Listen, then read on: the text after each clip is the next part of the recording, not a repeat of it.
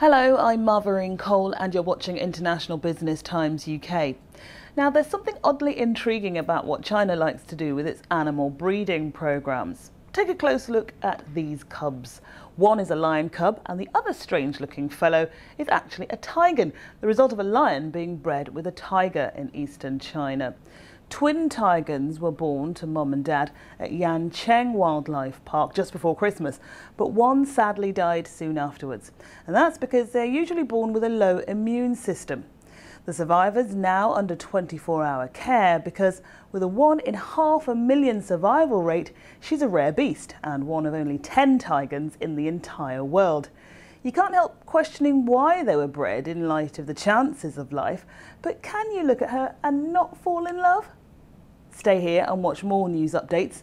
I'm Marvin Cole. Thanks for watching International Business Times UK.